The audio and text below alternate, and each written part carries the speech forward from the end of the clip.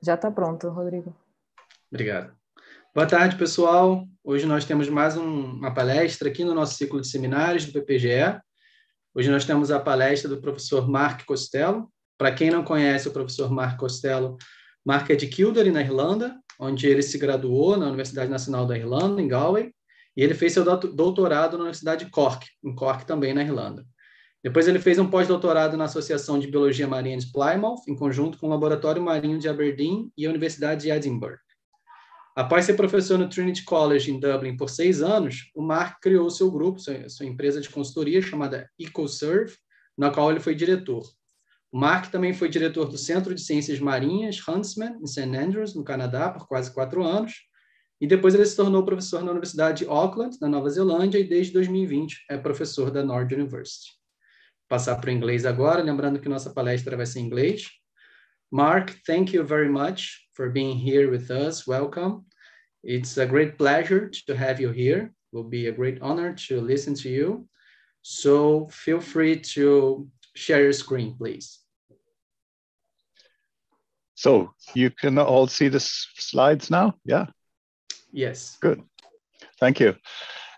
So I'm going to introduce my talk. In New Zealand, the Maori people have a very nice culture where when you meet for the first time, you have to tell somebody where you came from and your origin. So I'll do a little bit of that. It's called a whakapapa, which sounds cool in English. A lot of Maori words actually sound very cool in English and they've become very trendy. So thank you very much for this invitation. It's nice to be in Rio de Janeiro this evening, virtually. Oh, my slide didn't move. Okay. There, it's moved. So one of the things you might have heard in the news about 1 million species facing extinction, but actually the IUCN Red List only lists 28,000 species. So how does this add up? Where do you get 1 million? And is 1 billion an important number? Because if you read some of the literature, we see that some people say there's millions, billions, or trillions of species on Earth. So if there's billions of species, well, 1 million isn't really very much. It doesn't really matter, does it? But if there's maybe only a few million, then 1 billion is a lot.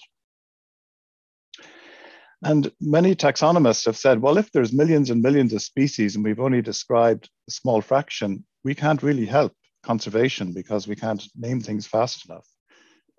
So I'm going to criticize that based on some databases that we created over the last 10, even 20 years.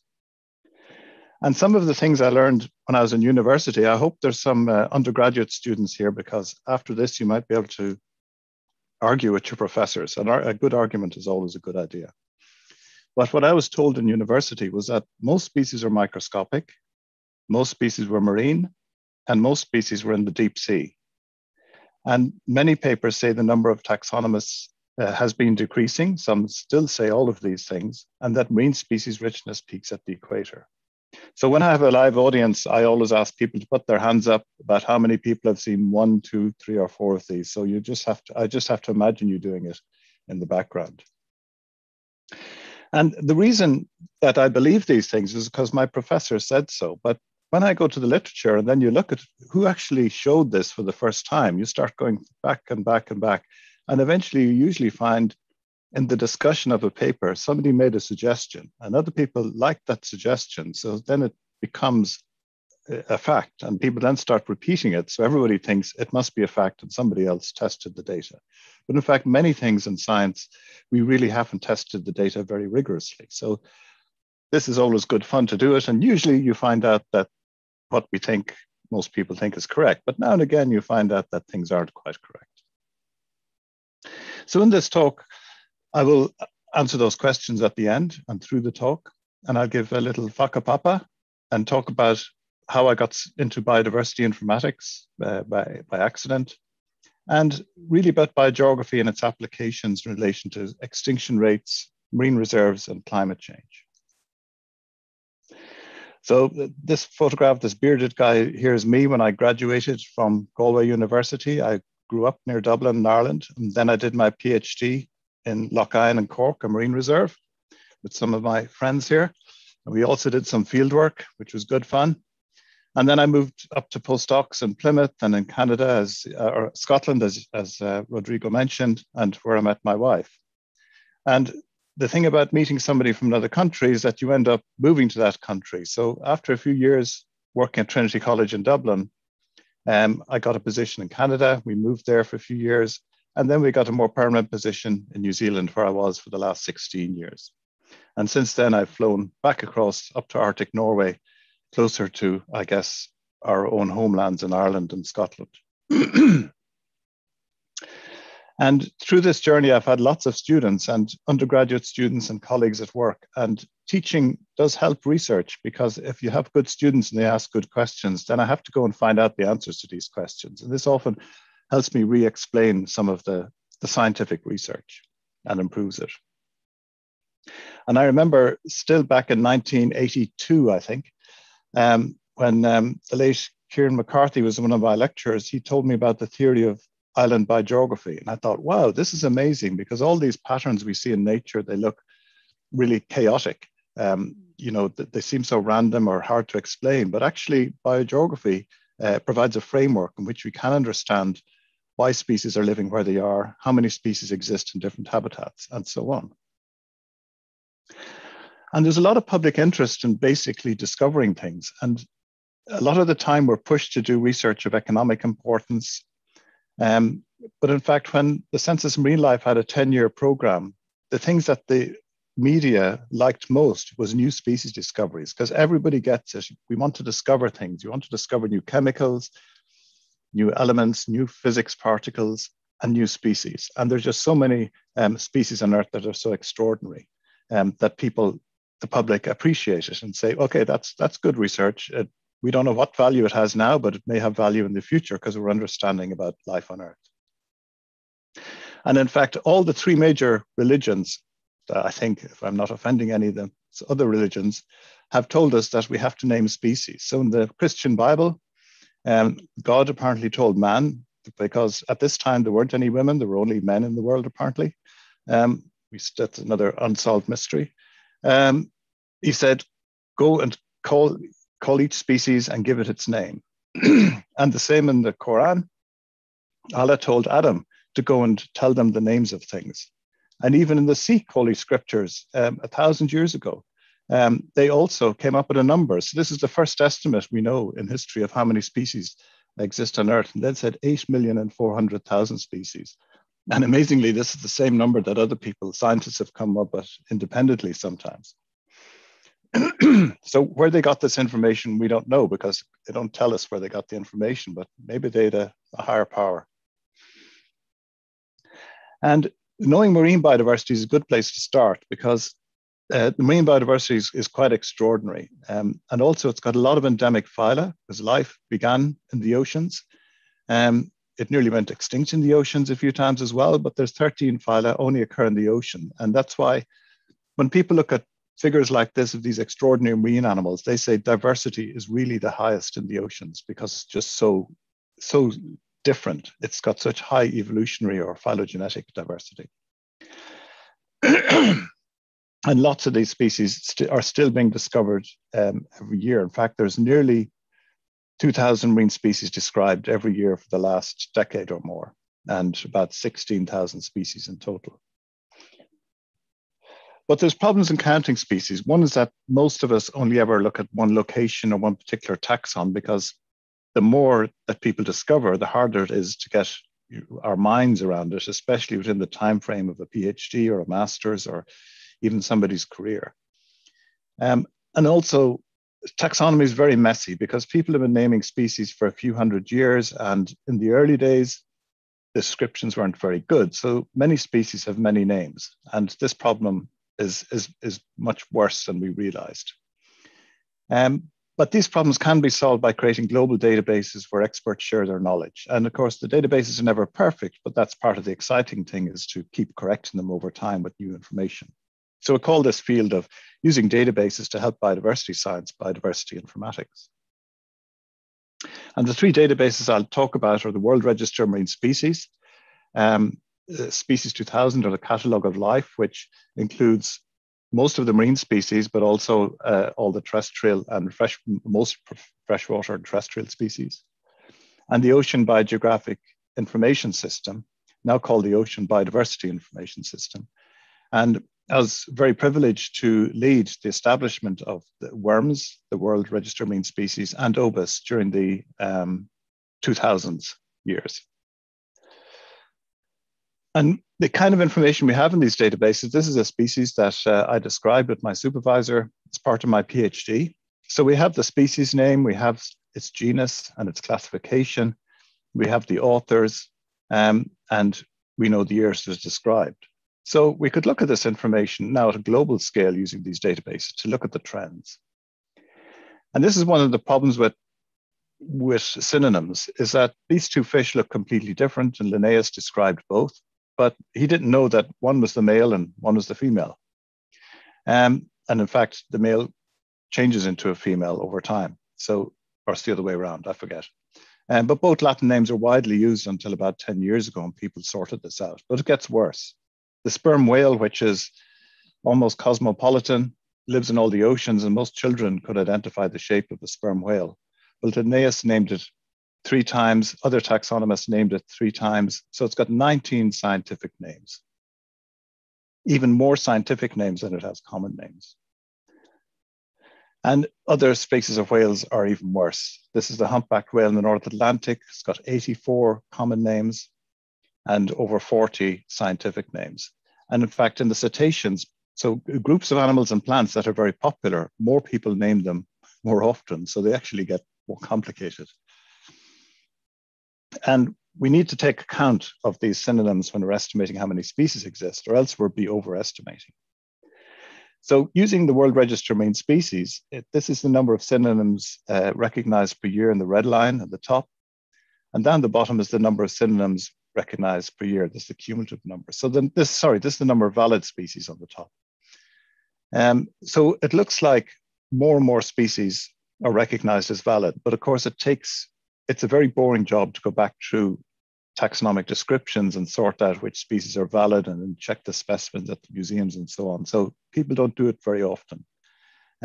So some of these names we still think are valid and have been described recently may turn out to be synonyms, because somebody might do some genetic studies and say, hey, these two populations, they look quite different, but actually they've got gene flow and they're not different genetically. But it's, as you can see, it's quite a big problem, but most synonyms were created about in the last century, when people would describe in books and monographs occasionally published, and it was much harder to get information. So we hope practice is now much better because people have greater access to literature in the last few decades. And if we look at the number of species being described every year, so I've got marine in blue on the right axis and terrestrial on land, and this is thousands of species per year.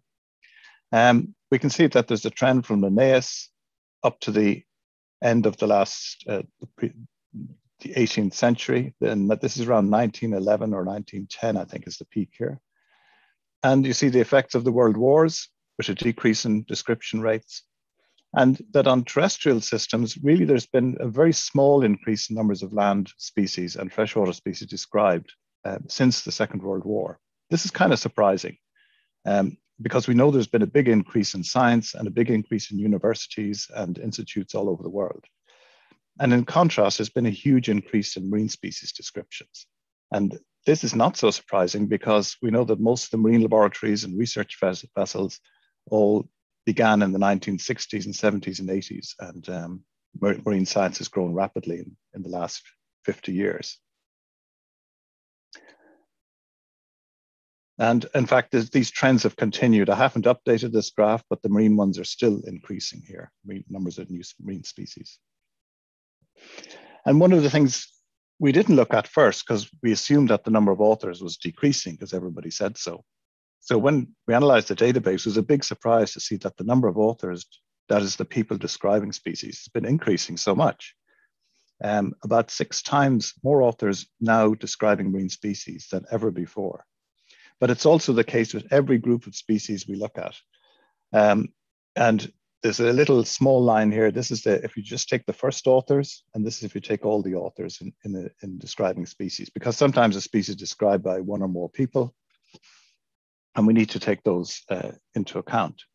So if authors is an estimate of effort, then this suggests that we've got increasing effort, which might be explaining the increasing numbers of marine species being described. And sorry, down the bottom graph here is the non-marine, which is terrestrial and freshwater, and versus marine. And we can look at publications as another measure of effort. People have done that, but it's very highly correlated, like 0.9 something, with the numbers of authors. And it's been increasing, the numbers of authors and publications have been increasing on all continents and in all taxa, and especially in Asia and South America. So if we divide the number of species been described in a year or 5-year or 10-year time period by the number of authors active in that time period, we have decreasing trends both for marine over all time, in fact, and for terrestrial, especially since 1911. So this suggests we're getting a decreasing catch per unit effort. So to my mind, this suggests that it's not just so easy to find new species anymore, that we are maybe more than halfway in discovering marine species. And what we're now finding is the less common species, the more endemic ones. We did a big review of this with the World Register of Marine Species editors. So we had 117 of the editors at the time were authors. And this was the first kind of compilation of how many species are named in all these groups, how many synonyms, and how many species those experts thought may exist and yet to be described. And also many had estimates of how many specimens they had in their collections they knew were new species, but hadn't yet described. So there was 3 ways of estimating how many species might exist: a statistical model, the percentage of undescribed species in samples, and just experts brainstorming. And if we look at the number of undescribed species found in different studies, and we've 100 studies in this paper, the median and the mean, which are pretty close together, which suggests that the data is representative, was around 30, let's say 1/3 of species were undescribed in 100 studies. So that would suggest that if this applied to the whole world, that 2/3 of species have been named. And of course, there's many studies that can describe all the species in their samples or don't try to, so they don't know how many are unnamed species. So they developed a statistical model which takes into account the variation between each year, because most of the models fitted to this type of data usually don't produce accurate confidence limits going forward into the future. And this was published in a statistical journal, and we showed that the model is a reasonably good fit to past data. And if we compared here the 3 different estimates, so the red is the expert opinion, the yellow is the just yellow, I've forgotten. The circles are the model prediction, and the blue is the numbers of named species. So it looks like if we just ranked the species here, it looks like the algae, chromista, the nematodes, the flatworms, these are the groups of the biggest difference between expert opinion and what the data are showing. But a year later, the same experts here, they were, I guess, inspired by this paper, went and looked at the algae again, and they revised this estimate here right down to a much lower estimate.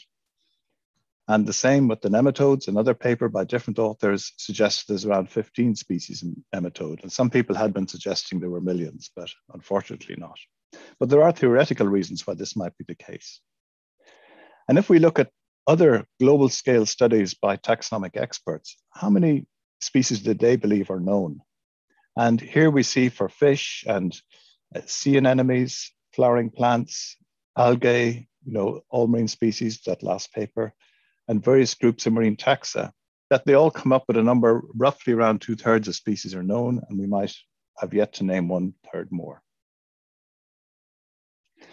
Another way of looking at it is to compare the numbers of new species described per year with the number of species already known, and this is highly correlated. So this suggests that we have a pretty good representative sample of species diversity per higher taxon on Earth.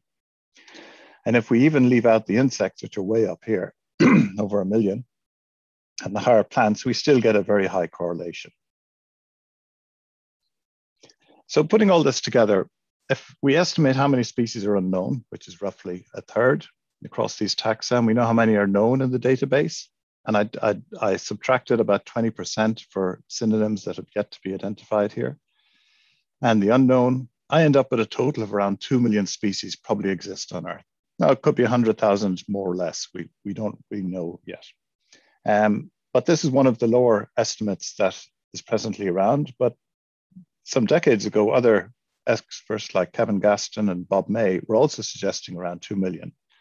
And then there was a phase of hyper estimates from local scale deep sea studies and other projects, which said, well, and of course, the famous Irwin estimates of the beetles on trees in the Amazon, which multiplied from local scale studies up to global scale studies using ratios.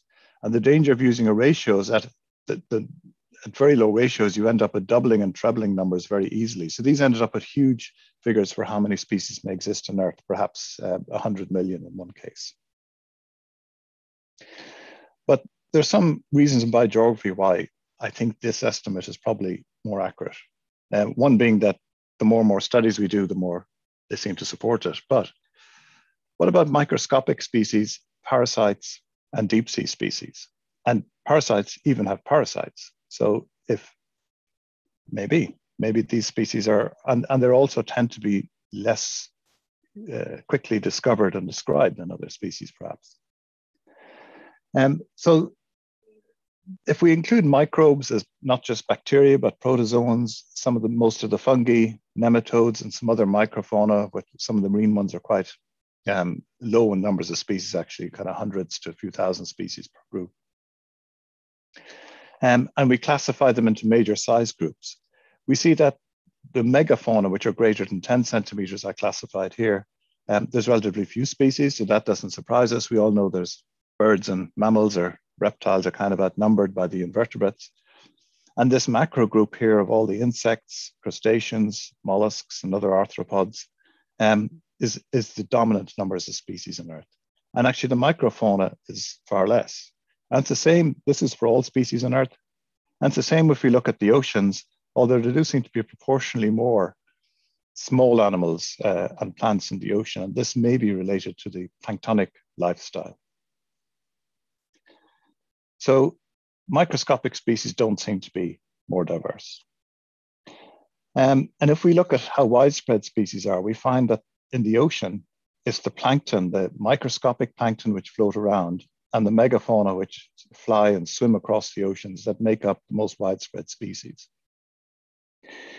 So species that are very widespread will have high gene flow, and then they will, or taxa that are very widespread and have high gene flow, will form new species because they're constantly exchanging genes. But they may also have very high genetic diversity if they've got very large populations.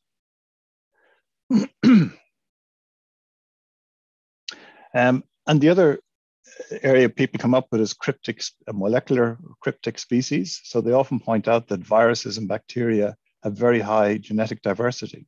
But there is a hypothesis, which I just noted at the bottom here, the Bass-Becking hypothesis, that for the microbes, everything is everywhere and the environment selects where species live. And this seems to be largely true for a lot of these microbes because they're dispersed in the air and the water and on animals and other things. So they've got very high gene flow. And if we compare the diversity, people often think in their papers they find more genetic diversity. So they immediately jump to the conclusion, well, this means we must have more species. But if we look at this macro level, in fact, it's the opposite relationship. For multicellular animals and plants have less genetic diversity than protozoans, which have less than bacteria, which have less than viruses. So in fact, it's kind of the opposite relationship. These little organisms have very high gene flow and form fewer species. On parasites, several people have suggested in papers that they find roughly the same number of parasite species in a community as they do host species. So if every host has one parasite specific to it, then half of all species should be parasites. But only about 5% of species are parasites. We were just doing a new analysis, and maybe it's around 10% now, and depending how one classifies parasites, but it's still a very, very small proportion. It's not anywhere near half. So I looked at parasite rates and descriptions, and these are terrestrial ones, all those biting ticks and flies and fleas, and microsporidium, which are little protozoans. These are all the biting flies down here. And this is the number of species described per year with a 3-year moving average. And it's been decreasing in all these groups for decades. So this is not a time lag into the databases, because I contacted the experts for each of these groups and I said, is there data missing here? How would you explain this? And they say, no, this is true. So in fact, terrestrial parasites are quite well described, and many of them are problems for people and for our farm animals and domestic animals. So maybe that's why they're really well studied. So what about the marine ones? Well, if we look at the marine ones, I've grouped them here into helminth worms, which are the flukes that live on the skin or inside the gut of organisms, crustaceans and mollusks. And actually the numbers of species being described for crustaceans and mollusks has been decreasing, but it's been increasing rapidly for the helminth worms, which are mostly endoparasites. And similarly, for the number of authors per year, it's kind of flattened out for the helminth worms, but it's been decreasing for crustaceans and mollusks. So to me, this is quite a big surprise, because I thought parasites would be less well known than the hosts, but it looks like parasites are better known than most of their hosts. And I have another PhD student, he's working on this now with a big database on sharks and their parasites. And indeed, this seems to be the case, because as we discover more hosts, we find that they have the same parasites that existed on other hosts. And that suddenly parasites are not so host specific. And why would they be in evolutionary terms? Because it wouldn't pay to only live on one host all the time, because if that host went extinct, the parasite would go extinct. So most parasites will live on alternative hosts given the opportunity.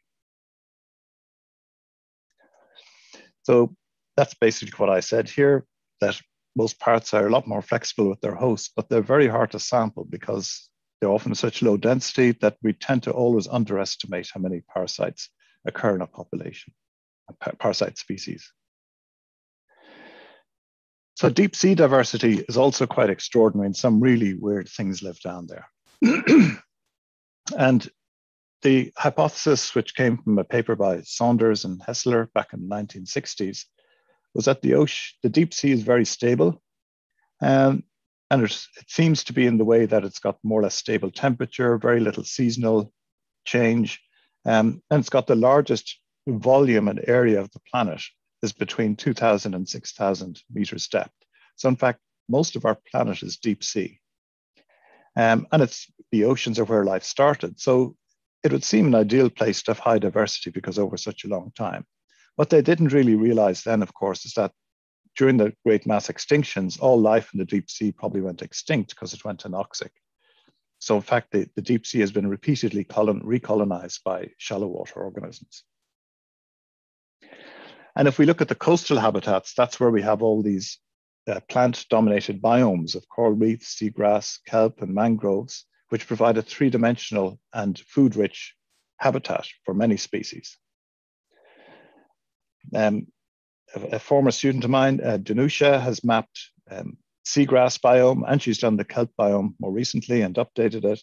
And if we put these together into 4 maps, we see that all of these major marine biomes are very coastal, and some of them, like the coral reefs, which have got phytoplankton in them, not phytoplankton, but algae, symbiotic algae, occur in the tropics and other coastal areas. So the deep sea and the open ocean area really has a very little three-dimensional habitat. And most productivity in the oceans, usually when people plot a map of ocean productivity, they plot it in the summertime or the springtime in the north or the south. But if we take the annual average, we can see the red areas here is that most ocean productivity is around the coast, because that's where you get the nitrogen and the iron from the land that the phytoplankton need to grow. And it's also strongly in the tropics and the warmer areas. So in fact, the Arctic and Antarctic have relatively low productivity. And there are some really extraordinary habitats in the deep sea, but they don't really cover the same area, and they're not as productive as the shallow water habitats. And there's some really unusual ones like hydrothermal vents, which are highly productive with extraordinary abundance of animals, but they don't have a very high number of species. So if we look at some of the world databases on, one is OBIS, which includes all kinds of animals. So it's really, there is abundance data in it, but it's really hard to compare abundances across such different groups. So we just look at species presence. And we can compare the OBIS map, which is down here, which is the distribution data for 65,000 species, and red is more and green is less. And I used ES50, where you take repeated samples. So you count the number of species in every 50 samples. You end up with an average and a mean and confidence limits. And another way of looking at that is that people model all these species ranges. And this is Aquamaps, which at this time had 10,000 species, but now has 25,000 species ranges, and you overlap them. And the darker it is where there's more species. So both of the maps agree that most species are coastal and tropical. And another way of looking at this data is with depth. So Chaya Chowdhury, my PhD student, took the areas of ocean and equal area hexagons, which had enough data with depth. So there's obviously large areas of deep sea missing data here. And she plotted the numbers of species going deeper. And if we take the number of samples, of course, that decreases as we go deeper. And this is on a log scale. And if we take the total number of species, that rapidly decreases in the first 100 meters. And if you calculate it as the mean number of species with confidence limits, see the confidence limits are very small, or the ES50, that also rapidly increases. So whatever index we use of species richness, we end up with rapidly decreasing richness as you go deeper. And the great trick we have in textbooks, I realized because I was teaching and I wanted to find some graphs, is that a lot of deep sea studies, they never sample in the top 200 meters. They go out in a big ship and they take all their data from like somewhere around 1,000 meters, and then they go downwards, and then they kind of aggregate it. So often they come up with these very wavy lines as you go deeper because they're looking at local scale variation in their study site. And they've missed out the most species rich part of the coastal area. And we could try to explain these patterns by looking at the environmental context. And we've, another of my PhD students, he created this World Global Environmental Marine data sets to help us do that. And there are several other good ones as well, and they're improving all the time.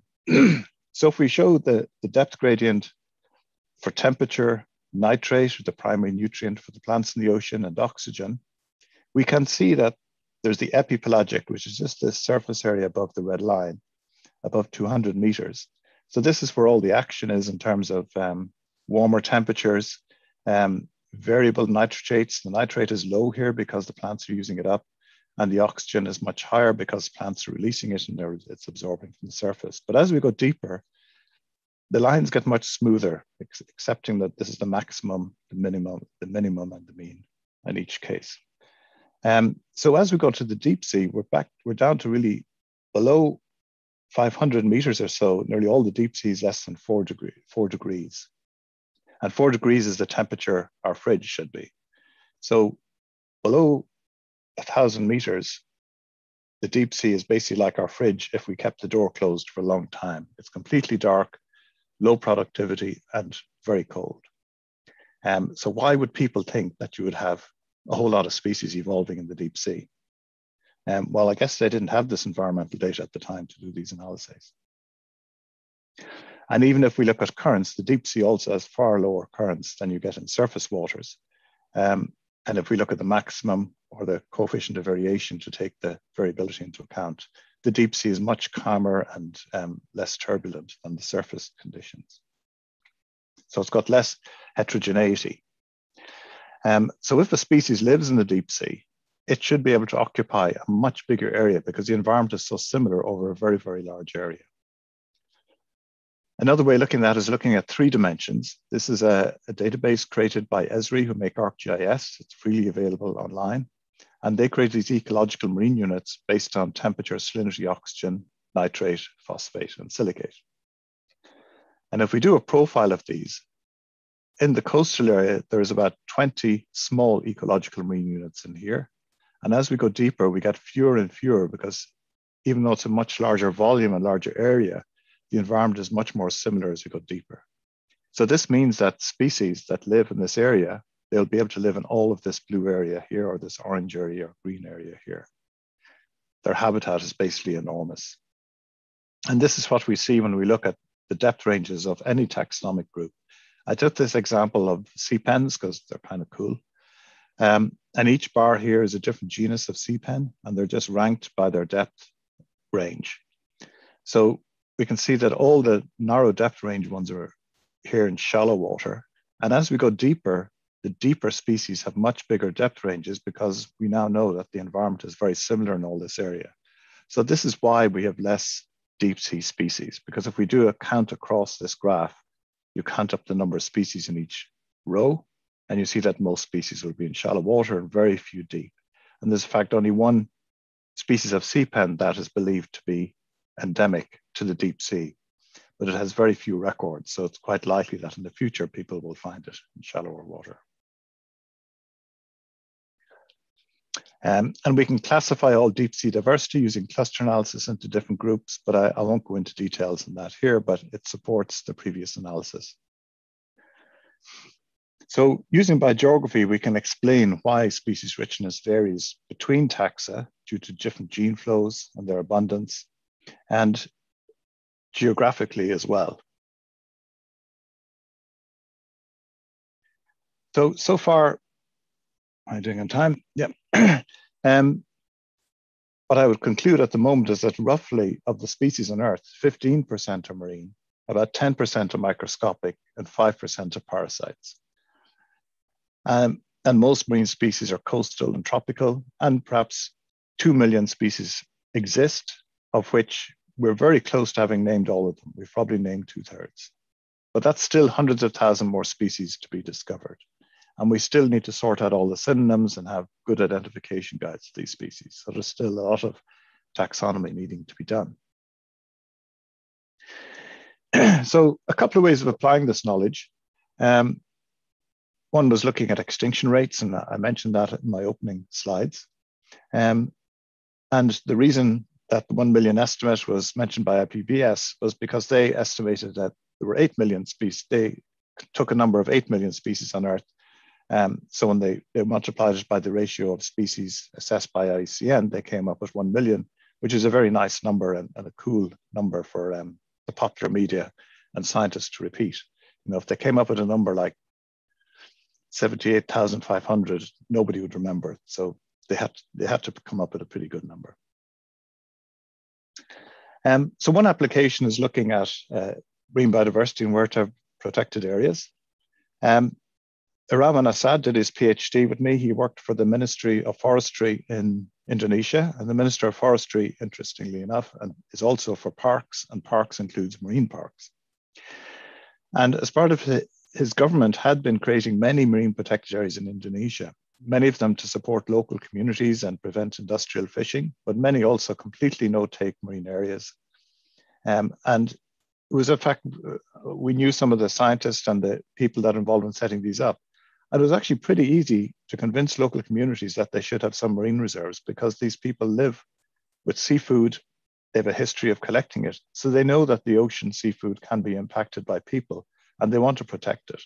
And they know the idea of leaving an area unfished because that's also been traditional in all the Southeast Asian and Pacific Island communities.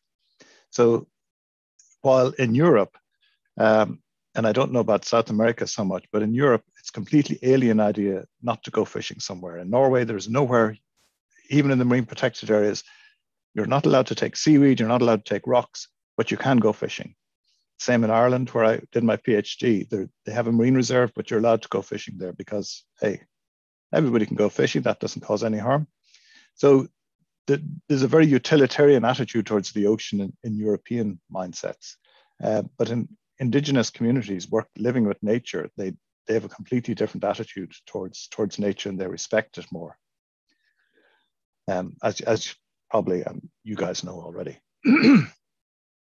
So Raman first reviewed criteria used to select and prioritize conservation areas. He then collected data from around the Coral Triangle on endemic species of fish. There's a really nice database. And the dark area here shows that this little place here, Raja Ampat, the Bird's Head Seascape, has got the highest number of endemic species. And these are what they call neo-endemics, which means all these species arose in these places. So they're representative of the high richness. So the highest richness is also in this place of species. He collected data on coral, seagrass, mangroves, data from the OBIS system, and data on sea turtles, usually tracking sea turtle tracks around the ocean.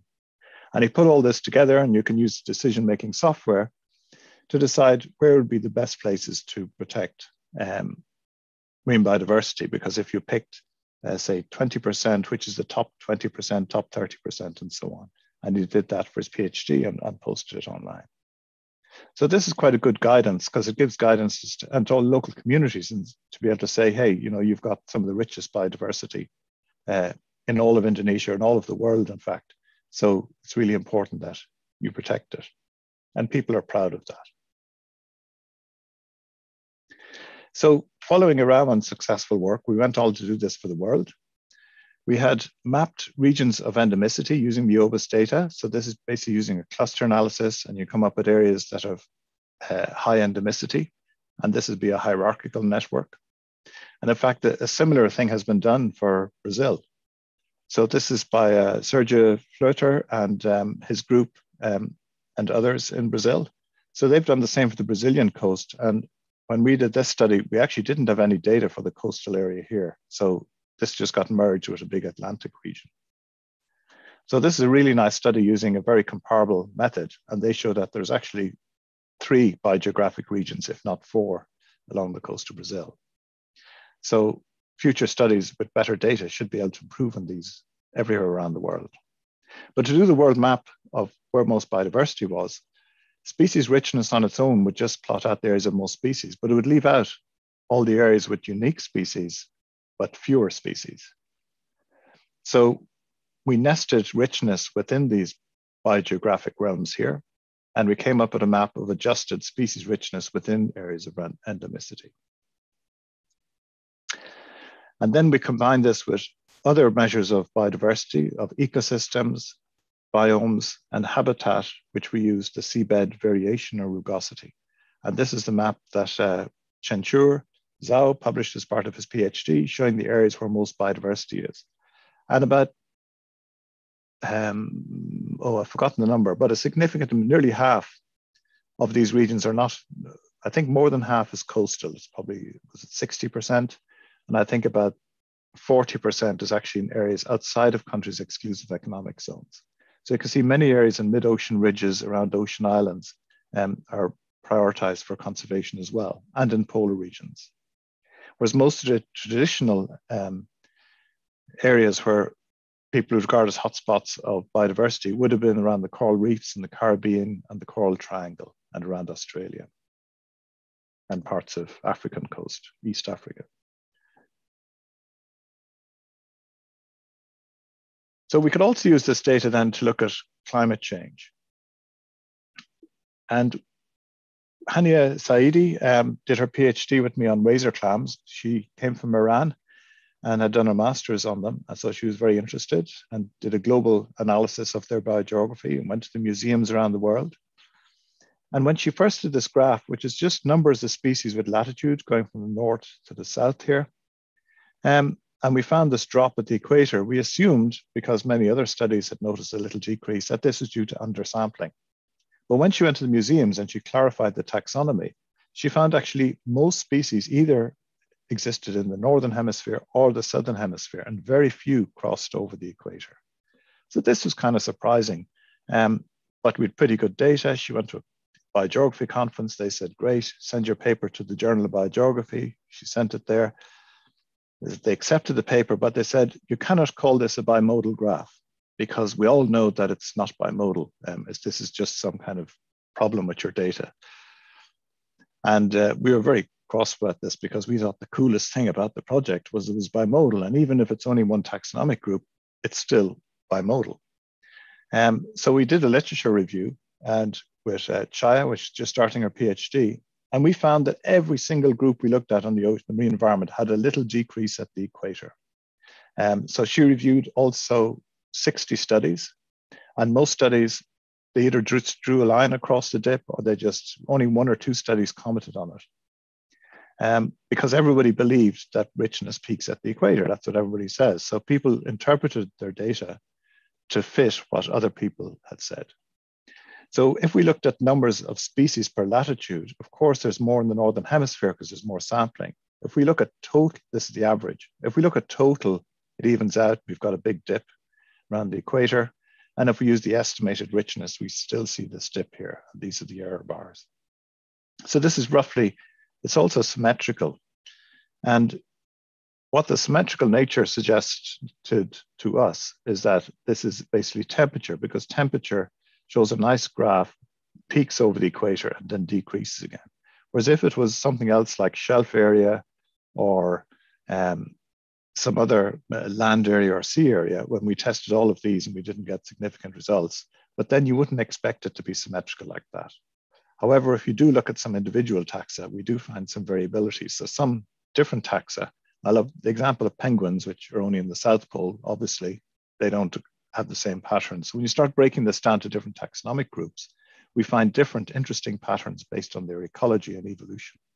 But overall, it's symmetrical and bimodal. And just last month, Chaya published this paper in PNAS. So for all of species, and I just divide the data into before and after 1985, because after 1985, global warming has been much more consistent all over the world. So it kind of reduces the variability. And we couldn't do the data for very short time periods because we needed a lot of species in the samples to make sure we got good global coverage.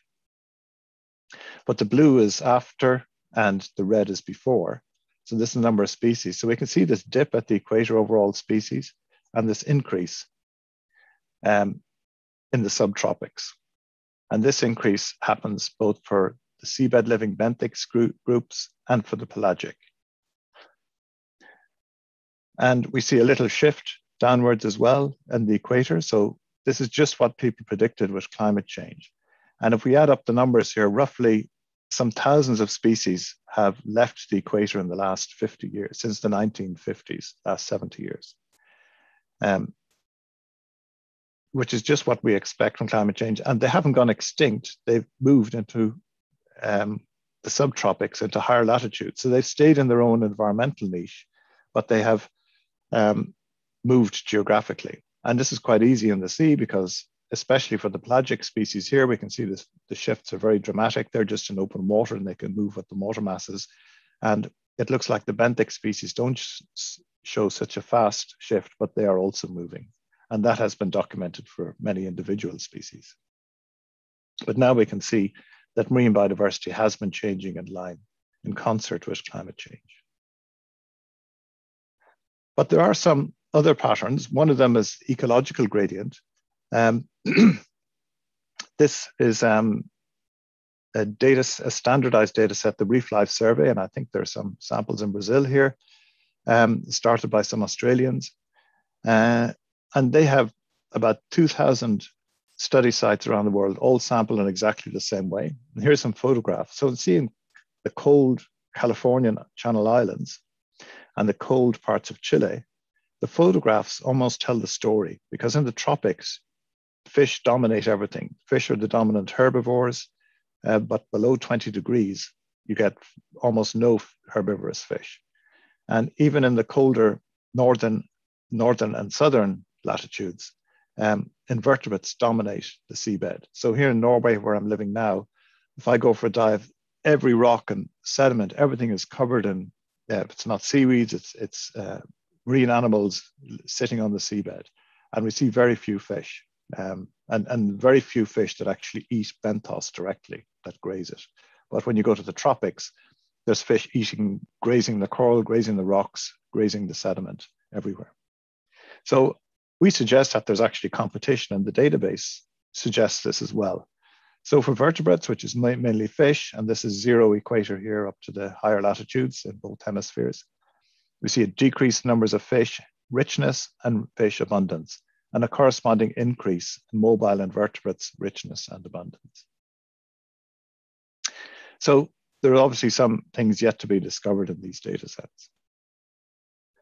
So to conclude, once upon a time, I thought most species were microscopic, marine, in the deep sea, taxonomic effort was decreasing, and marine species richness peaked at the equator. Well, now I know that most species are not microscopic, and because we know, and are not marine, and are not in the deep sea. And the samples we already have of diversity appear representative of what we're still discovering. So these patterns are not going to change with future discoveries. And taxonomic effort is certainly not decreasing, because we know exactly the people's names are in the databases. We know what institutions they live at. And several people have done studies analyzing the literature and showing that, of course, there's been a huge increase in younger generation of taxonomists around the world who are not well known. And the oldest people who are retiring are very well known. So people always know the people that have spent 40 years publishing and they're retiring. They say, oh, it's very sad we're losing this older generation. But of course, they don't know all the young people that are moving into the system. And maybe they use molecular methods more, and maybe they do phylogeny and other things as well as pure taxonomy. And the species richness peaks at the equator. In fact, I forgot to show a study which we did a year before, looking at fossil data. And this actual dip at the equator happened since the last ice age. At the last ice age, richness did peak at the equator, but it started decreasing before industrial anthropogenic warming. But it's been decreasing much faster now in the last few decades due to anthropogenic climate change. So the lessons for this, for any younger generation and maybe myself as well, I still need to learn a few. We shouldn't believe all we read or hear. We should look for the data and facts to support things, and then find good people to collaborate with. Thank you very much. I can take any questions. Well, some questions anyway. Thank you, Mark. It was really nice, really comprehensive, interesting talk. So as we usually do, we will have about half an hour for questions. So I'll just start in português. Então, pessoal, a gente tem essa meia hora aí de perguntas. Como a gente sempre faz, quem está aqui no Zoom, se quiser ligar a câmera, o áudio para fazer as perguntas diretamente ao Marco, fique à vontade. Ou se quiserem escrever, tudo bem, que eu falo aqui também. E quem está assistindo a gente no YouTube, podem colocar suas perguntas lá, tanto em português quanto em inglês, que a gente passa aqui para o Mark. Bom, eu vi que tem, acho que tanto o Marquinho quanto a Mariana colocaram perguntas aqui. Vocês querem fazer as perguntas diretamente ou querem que eu leia? Mariana colocou primeiro aqui. I can ask. I think Mark can read the question, I guess. Yeah, I see it. Yeah, that's good. That's a very good question. I think flatworms. I knew some people working Mark, on flatworms. Could you repeat the question so that the folks... It says, what are the least known taxa in terrestrial and marine realms where we expect to find more species that are new? Well, we still find more insects because there are more insects. So that's kind of a complicating factor. But there's a lot of people working in insects. About half of insect species are described by amateurs. I think in South America, there was a study as well, as the same in Europe. In the marine environment, I think flatworms, free-living flatworms, are really lots of species being discovered because they're very hard to sample. You have to get them alive. And then you have to fix them and describe them from the living specimens, and they're very hard to find. So maybe marine flatworms are an interesting group. But of course, the groups with most species already tend to have most new species still to be discovered. I used to think it was the myofauna, like Carpacticoid, copepods, and some of these small things, but there's some the Russians do amazing taxonomy, a lot of these groups, and they actually show that the myofauna, the marine myofauna, are very cosmopolitan. They find the same species in the Atlantic Ocean and Indian Ocean and Arctic, which kind of surprised us, but it fits the specking hypothesis idea. So, yeah. Nice. Do you want to keep in this? Do you want to read, or do you want me to read, Mark? What do you prefer? I can read it. Yeah, that's okay. Yeah. Pergunta. No, that's Pergunta. Who's Pergunta? Yeah. Sorry. There's Mariana asked the second question as well. We have. No. First, I see. There's lots more questions. Sorry, I got confused. Yes. Yeah. Okay. I have to expand my screen. The criteria used to define species. So, people go on about this a lot. I'm involved in an IUBS working group, which we debate this too. But actually, most taxonomists don't argue that much about separating species, because most of them use morphological, ecological, sometimes physiological, and genetic information nowadays. But the one group that's really interesting is the fungi. So we just finished a master's project looking at fungi, and fungi were kind of well known and sort of leveling off. And then suddenly in the 1980s, they just took off. And they're all using molecular information to describe the species.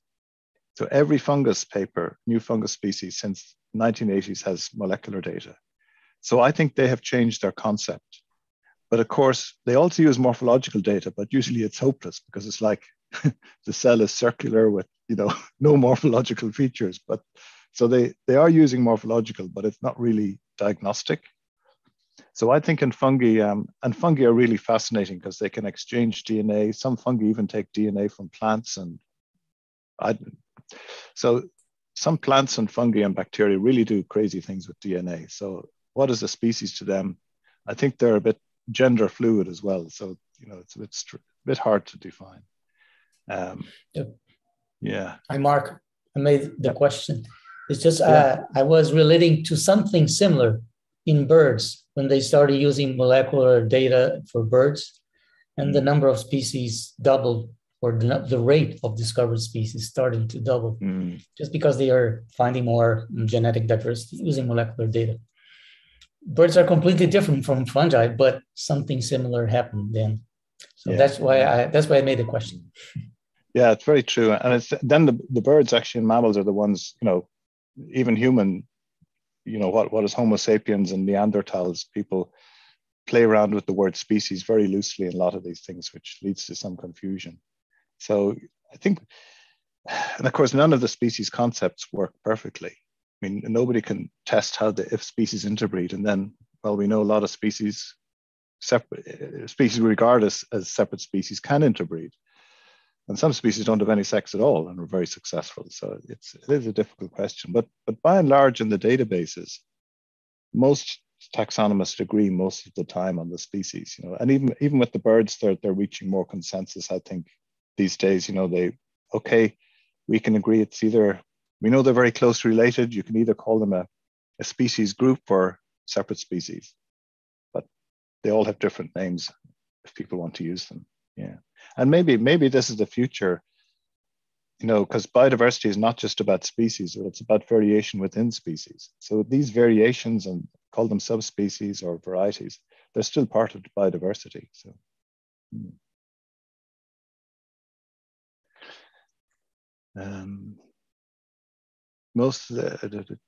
Why does marine richness decrease at the equator again? I think it's just because of temperature. Because we looked at everything else and temperature explains it so nicely, and it explains the change over time. And even in the fossil record, we can see this signal of temperature. It just gets too warm. And we have a paper under review for the second time now, where we looked at, we brought in people who work on cell physiology and strange things. We never talk to them normally. It's dangerous to talk to people. And we actually had 2 workshops, and none of us could understand this guy at the first workshop. But at the second workshop, we suddenly realized he had an amazing discovery. So he looked at, so apparently cell function is most stable at 20 degrees centigrade, so at a molecular level. And this is something to do with the properties of water. So all cells have to create proteins and break down proteins, and this cycle is most efficient at 20 degrees. So he looked at all the domains of life in the literature, and bacteria, protozoans, eukaryotes, and he finds that the most stable temperature over all these different domains and kingdoms is 20 degrees. It was amazing. And in fact, when we sent the paper the first time to the journal, one of the referees said he can't believe this. Because, we know some species live in the polar ages and some live in the tropics. So they're adapted to the higher and colder temperatures, but nearly all species can live at 20 degrees. And so I think that there's a fundamental property of biochemistry that makes 20 degrees the ideal temperature. And the equator, of course, has been over 20 degrees now for a lot of marine life. And there's even, I found a few references for terrestrial things. I think soil chemistry, plant productivity, a lot of these things start decreasing when you go over 20 degrees because the rate of respiration gets higher than the rate of photosynthesis. So in fact, life on Earth would really like to live at 20 degrees, please. But if we make it warmer, at the equator, it's just not, it's, you know, it's more and more stressful and less species can live there. Still, most species are there, but fewer. Yeah. But why do we have so much more species in the tropics and terrestrial environments? That's, if there is this like this general rule of 20 degrees and exactly, that's what we wonder too. I also wonder why warm-blooded animals live at around 37, 38, 40 degrees. You know, why wouldn't they live at a lower temperature? I still haven't figured that one out. But I think what happens is the old idea of evolution being faster and more competitive above 20 degrees. Because above 20 degrees, you need energy all the time. You need food to grow and survive. So you have to keep foraging.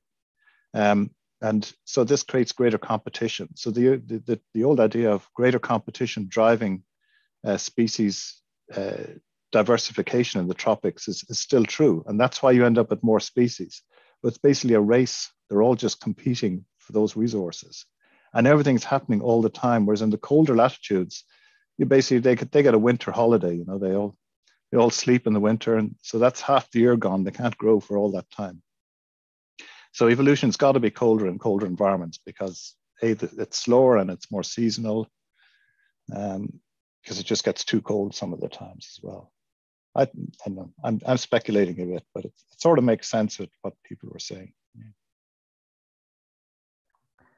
Mark, just to let you know, whatever is written pergunta, I don't know if you heard Mariana, it means question. Okay.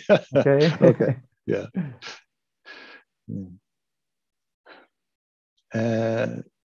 All they asked about the data sets, worms and obus. Yes, they're all open access. Actually, worms is a bit annoying because we thought it was open access, but they have a limit on the number of downloads. So you should write emails to the guys at the website and complain about that. Because they didn't even tell us. We were the editors. We thought everybody could get everything until my students complained. And I said, what? And then they said, oh, it's because of download. And I said, but that's not a problem anymore.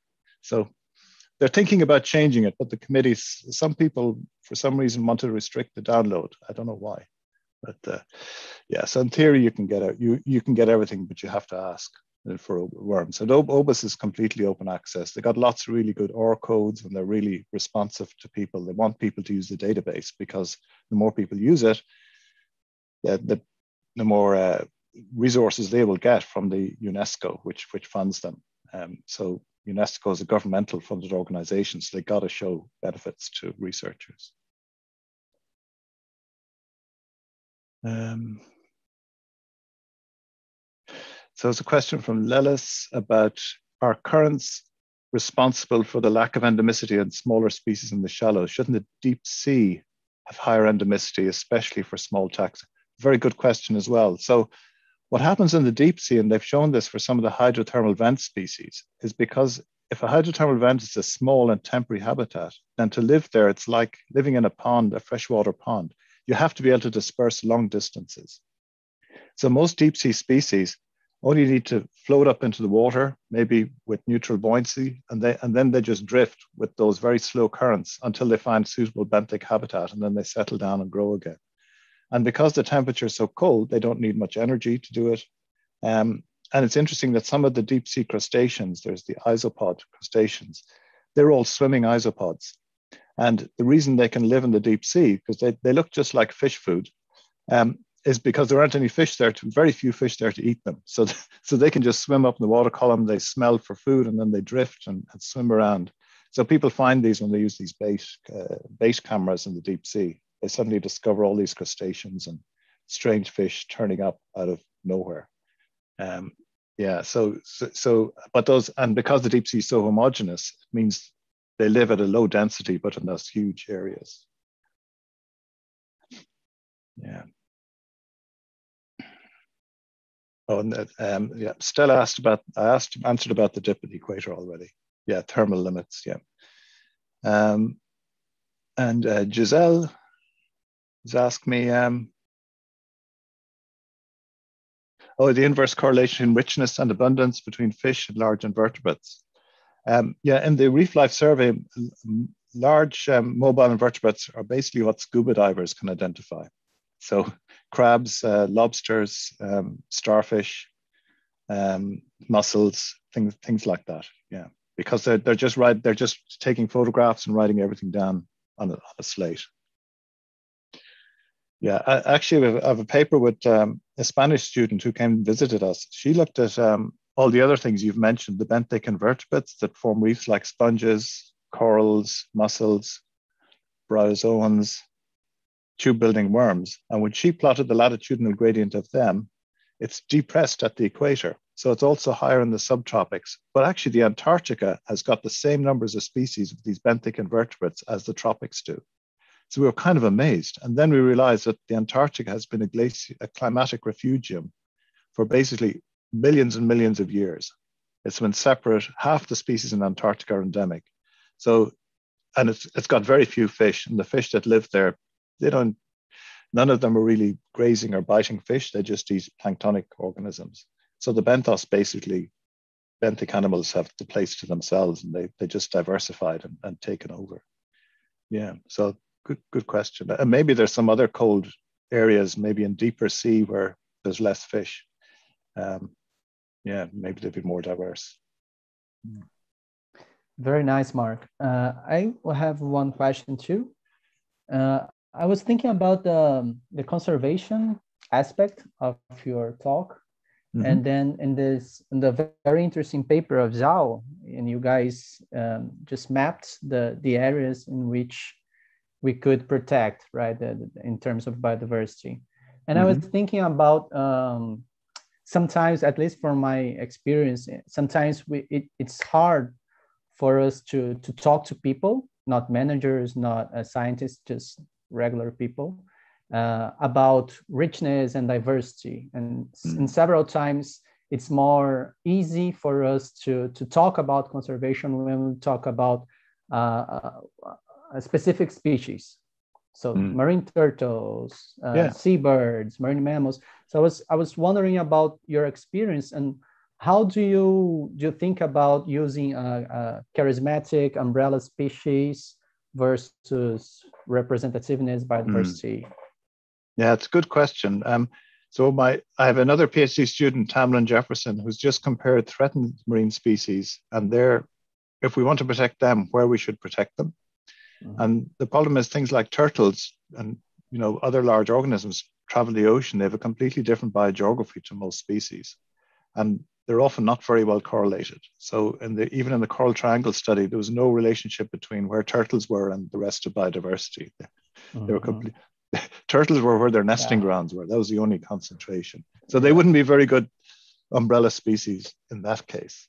But we do need to consider all species, and we can use these free decision-making software like Sonation to actually to make decisions about how do you protect a sufficient area to have a sufficient size for each species in some places. So that's relatively easy to do now, but at a global level, it's easy. That's why we did it, because you don't have such good spatial resolution. When you get to regional level, we rapidly run out of good data. So we're trying to do that now for Europe and China, because Censure has moved to China. So we're trying to look at it there. Okay. But even in Europe, some of the data sets are very biased. So we'll have to do some clever modeling of species and make sure it's representative. But the environmental data helps, because if we know the environmental habitat is different, then it kind of supports the idea that the species will be different in those areas as well. Yeah, very interesting. I think that's a very good thing to tackle and try to have the best solution. Very interesting, Mark. So do we have any more questions here? I don't think we have any in YouTube yet. We have was really interesting, Mark, because we have a lot of questions that just popped up all the way. So it was really interesting. So I think if we don't have any questions, you have to rest. It's nighttime there, right? Yeah, I'm going for a walk. Oh, nice. Yeah, where that place behind me there. Yeah. Oh, yeah. Yeah. Amazing. Okay, then, Mark, thank you very much. Once again, it was really incredible to have you here. Great. It was a really great opportunity to hear your talk. Thank you very much for inviting me. It's a real honor, and nice to be in Rio de Janeiro and back to Norway in a few minutes. Thank you. Hopefully we can have your visit one day here. Okay, yeah, that'd be great. A real visit, yeah.